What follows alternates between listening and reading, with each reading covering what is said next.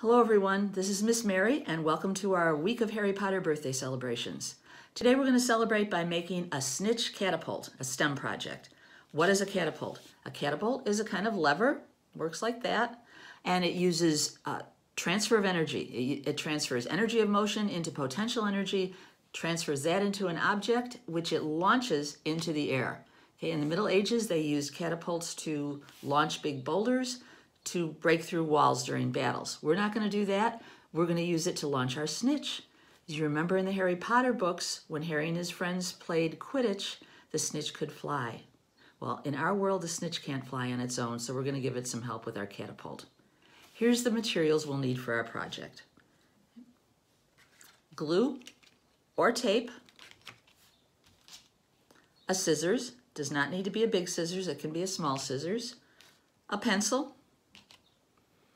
We're going to need some rubber bands, and several rubber bands. I found some yellow and red ones around my house, and since Gryffindor's colors are gold and red, I thought I'd use those today. The other thing we're going to need craft sticks. I have 9 craft sticks here. These are the large ones, but if you don't have those, popsicle sticks work just as well. So if you have been eating popsicles during this hot summer, and you save some sticks, and then you can use them for this project. Okay? If you want to, grab some crayons or markers and you can color these craft sticks. Because craft sticks are made out of balsa wood, they are very porous. They take on liquid really easily. So you can use crayons on them, but if you use markers, it's very quick and easy to use the markers. It shows up really well, and it dries in just a minute. And you can, here's a red one. You could make it red and gold for Harry's house for Gryffindor. Use another house colors. You could draw designs on them. So however you want to decorate it, I'm sure they'll look really nice. The last thing we are going to need, or one of the last things, is a Snitch. So what I used for my Snitch was a ping pong ball. And ping pong balls, just like craft sticks, they have a very matte surface. They take color really well. I had a metallic gold Sharpie, and so I just used the Sharpie on the whole surface and colored it gold. You could use any other color that you like. You could use crayon probably on a ping pong ball too. If you don't have a ping pong ball, a small rubber ball will work well too. And those little pink rubber balls take color well too. So if you wanted to be super fancy, you could take your liquid glue and a brush it on the surface of the ball, and then roll the ball in glitter if you have glitter. And that will look very glittery and shiny, and because you know the Snitch is gold and it shines. But you will have to wait till it dries before you can use it. Okay. We also need a little perch for the Snitch. We need some place to sit it in order to launch it. So this is just the top of a milk jug. Okay. Apple cider uses them too. Just a little screw on top. It's about 1.5 inches across. And just wash it out and dry it, and that's going to be our perch. The other thing we need is, remember, the Snitch has feathers, has wings.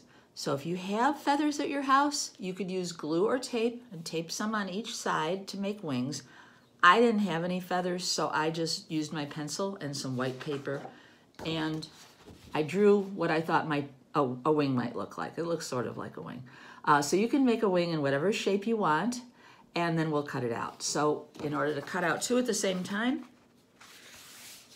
I folded my paper over. That way when I cut, I'll just cut through 2 layers. You don't have to do that. You can cut them separately if you want, okay? So I'm gonna cut that out right now. And you can decorate the wings however you'd like to. Crayons or markers. You could even put a little glitter on the wings by brushing just a tiny bit of glue and then just sprinkling the glitter very lightly, because if you put too much glitter on, it will make the wing really heavy, and that might make it harder for the Snitch to fly. Okay, here's my 2 wings. So I'm going to put those together, and you can use glue or you can use tape.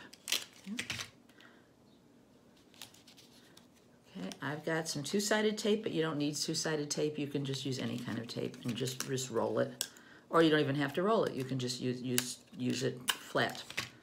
Okay, so I'm going to put my Snitch on my Snitch and my wings together. Okay, right here.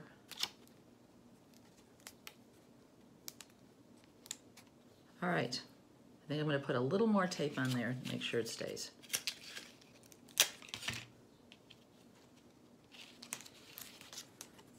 Okay, there's my Snitch with his wings. Okay, I'm going to put him aside while we make our catapult. And for our catapult, we're going to take our craft sticks. We're taking 7 out of our 9 craft sticks. Okay. Put them, stack them up nice and tight. I'm going to take one of my rubber bands and just wrap it around the top a bunch of times so it's really tight. Okay. Then I'm going to kind of shove all those rubber bands together like that. Okay. Make sure my sticks are even.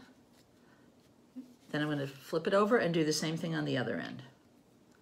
Wrap around a rubber band nice and tight a bunch of times.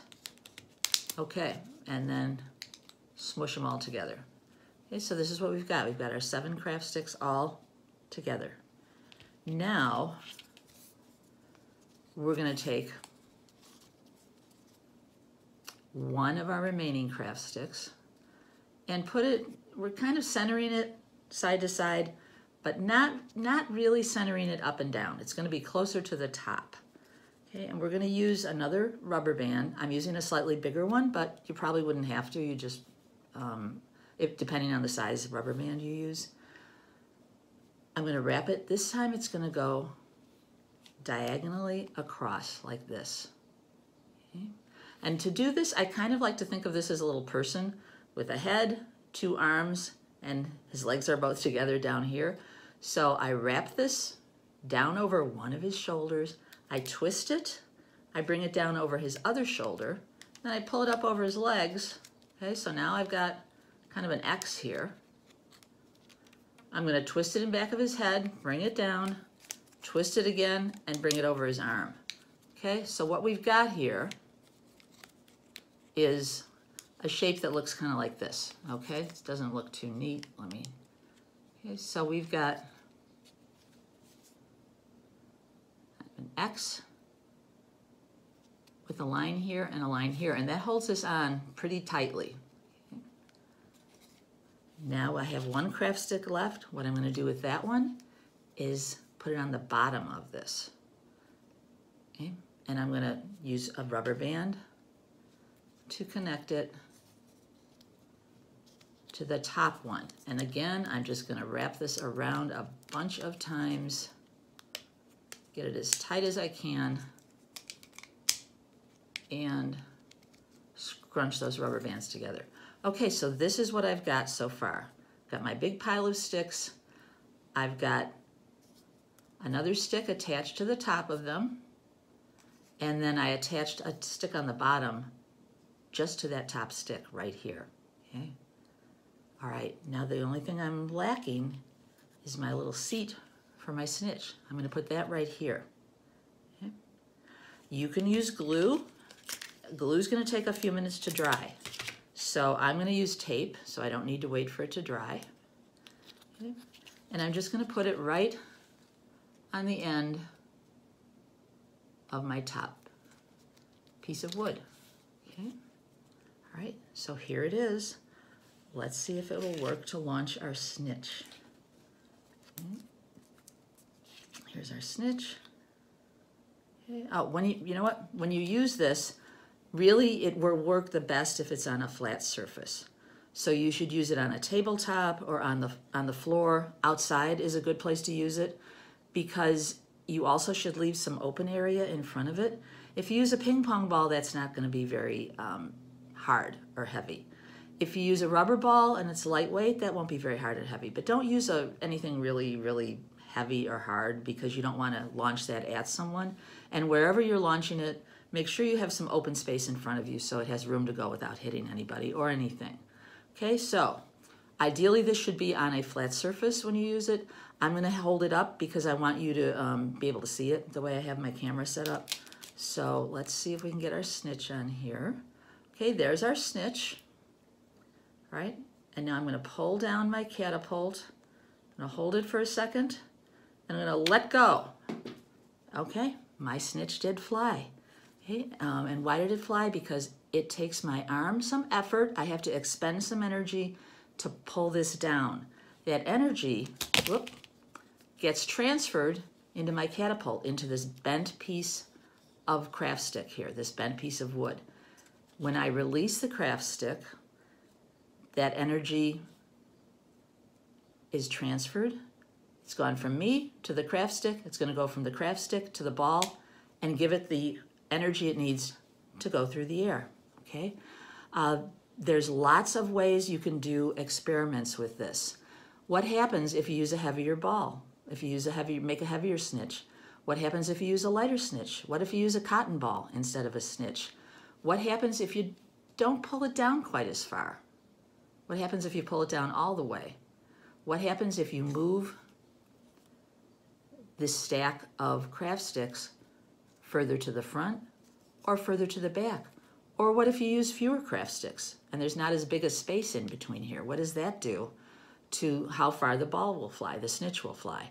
So there's lots of variations you can do on this. Lots of it, if you have a data sheet and you want to keep track of different trials of how this works when you change the variables, that I think that would be a fun project, and you can do it with your friends. Each make one, see whose goes farther.